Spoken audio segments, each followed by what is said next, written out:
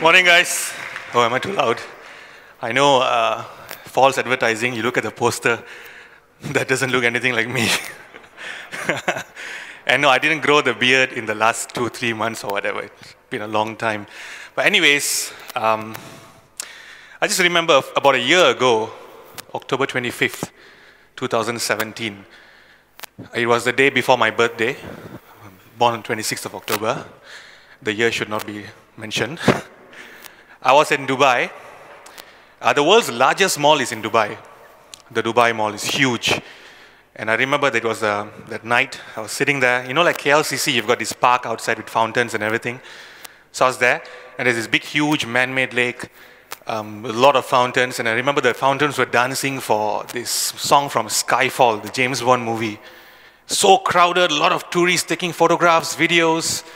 But I just sat there at the bench, and I was looking at this tall tower, this 2 times taller than KL Tower, the Burj Khalifa, the world's tallest tower.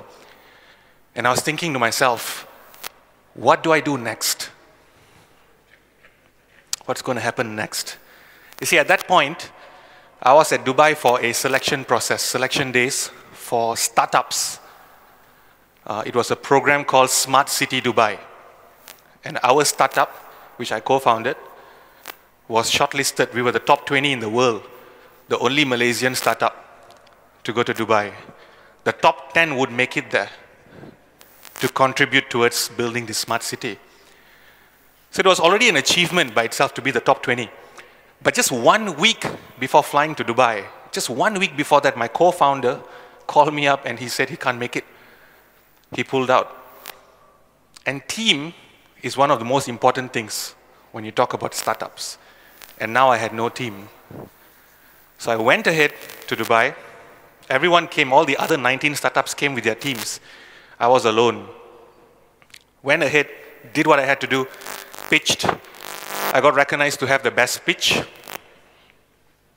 It was so good that during lunch, when every other startups were finding their opportunities to speak to an investor, there were investors coming to me, to my table. Arun, I love the idea. I love the product. Brilliant. How much do you need? You know, when you are a startup, to hear that from an investor is gold. That's what you want. But at that point, I had no team. So it was very depressing. I had to be honest with him. I told him I can't, right? And true enough, the next day when they announced the top 10 startups that were going to be there in Dubai for the next so many months, we didn't make it. It's very painful, you know, because you've put in so much of effort and energy and you've reached to the point when you have a great product, great idea, a great platform, and things just didn't fall through. And that is why the next day, the day before I was flying out, I was at the mall, sitting, looking at the tower and just thinking, what am I going to do next? Especially in such an age, such a day and time when jobs can be replaced easily. The world is changing, the age of automation. How do you restart? How do you think of what to do next? What would you do when you're at the brink of failure? I clearly failed. I had gone all the way to that point and yet could not go to the next stage. It's the age of automation, people say. What is automation? It's one big buzzword. That's what it is. Automation. Everything is becoming automated. The 4th industrial revolution, artificial intelligence, the Internet of Things, blockchain, Bitcoin, finance technology, fintech, energy. The list keeps growing by the day. Every day you log on to Facebook, you see this new company, or LinkedIn, you see this new startup announcing their idea, and they never say it as a form of advancements that you need. They always say it like as if they're solving your problem. Now you don't have to pick up the phone and call anymore because AI can do it for you. It's almost as if it was a problem to begin with. Interesting, you know, that especially artificial intelligence, to some extent you can think of it as the advancements of technology has kind of grown out of control. A lot of negative impacts in the midst of all the positive advancements. It's worrying. But I think the biggest worry that most people have, especially when I speak to people, is the concern when it comes to what is going to happen to me in the age of automation in terms of my career, in terms of my job. If I am studying to be an engineer now, if I'm studying to be a lawyer now, when I graduate, am I still relevant? Is my job going to be replaced? I tell you honestly, a lot of jobs are going to be replaced. That's the truth. Because AI is becoming better at what we do. Faster, cost efficient, cheaper. So what do we do? What do you do? Ask yourself. If you're studying right now, if you're planning to go to university and study and get a degree, are you able to get a job in the age of automation? And what do you do if you can't? I think we should start from rediscovering who we are and what makes us unique. As a human being, you are unique. There are a lot of things that machines can do, but there are a lot of things that machines cannot do that will never be able to do. For example, artificial intelligence, it can think, critical thinking, whatever you want to call it. But human beings are blessed with creative thinking. For instance, you can't get AI to be creative because AI is data-driven. You start from a big data. You take the AI algorithm and then you process whatever you want to do, all these complicated big buzzwords. And then what happens is the solution is becoming narrowed down, right? From big data, AI is getting to a point of optimized solution, a singularity point, the best possible outcome. So it's a converging process. It's getting narrowed and narrowed and narrowed. That is why when you go to Facebook, you keep seeing the same type of advertisements. Because the data about your search results, your browsing history, now gives AI a hint that that is what you want. And it keeps showing you the same kind of ads. Like when I went to Vietnam for my friend's wedding, I kept seeing advertisements about Vietnam. That doesn't mean that my whole life is revolving around Vietnam, but I don't know why Facebook thinks so, right? That's how AI works. But human beings can do the exact opposite. You and I, we can sit by the beach, look at the sunset, the cool wind, the breeze just blowing through your face, and the waves, the splash of the water, the best possible evening. And you can be inspired to write a song.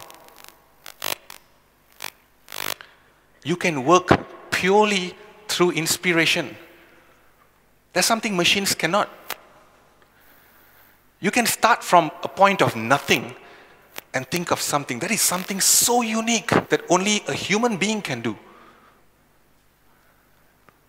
What more? Machines have intelligence, artificial intelligence, but it's intelligent. In some ways, it is more intelligent than us ourselves. But we have emotional intelligence. We are able to show compassion, to love one another, to care for one another, to lead, to serve, to understand, to tolerate. Things like these machines cannot do. There's a lot of things that are so unique about us that we are not working on them. We're giving them up. A mentor once told me, you should not waste too much time working on your weaknesses. Build on your strength. Figure out what is unique about you and I and build on that. You know, it all boils down to this. We have to move, we have to rewire the way we think from a profession-oriented thinking to a purpose-oriented thinking. Instead of looking at everything in terms of a job, I'm going to do a degree to get a job, retire at this age, read newspapers by the beach or the farmhouse or whatever. That's not, that life is more than that. Think of it in terms of purpose. And why purpose? Because purpose is like a destination if you look at life as a journey. I mean, if you look at journey, right? A journey is only a journey if it involves a destination.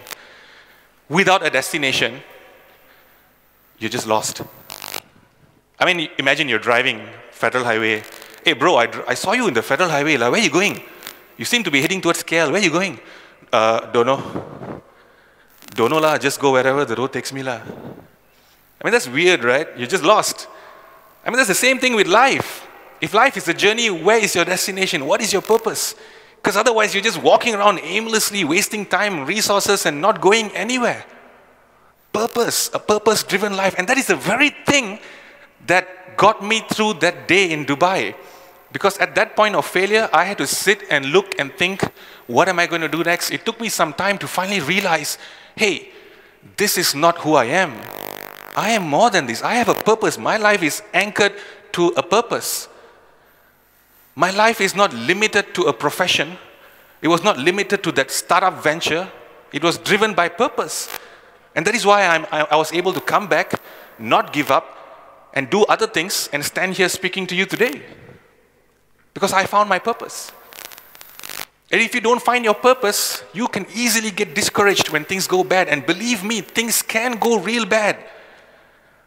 You will be surprised with the kind of things that artificial intelligence can do. Automation in general. And how do you find this purpose? You start by finding truth. Because purpose is defined by truth. Purpose is built on truth. I'll give you an example. I got a friend of mine. Earlier I talked about, driving aimlessly and not going anywhere. I got a friend of mine once, wanted to go somewhere, had it all planned out. He wanted to go to somewhere in Shalam, MSU or something. And he was calling, hey bro, how to go to MSU? He had a purpose. He had a destination. Right? Okay, where are you now? Okay, I'm in Leburaya Persekutuan, bro. How do I go from here? Okay, now you're on the federal highway, right? Just keep going. Bro. I'm not on the federal highway. I am on Leburaya Persekutuan. It's the same thing. Malay and English. He had no basics, no knowledge. He knew where he wanted to go, but he didn't know how to get there.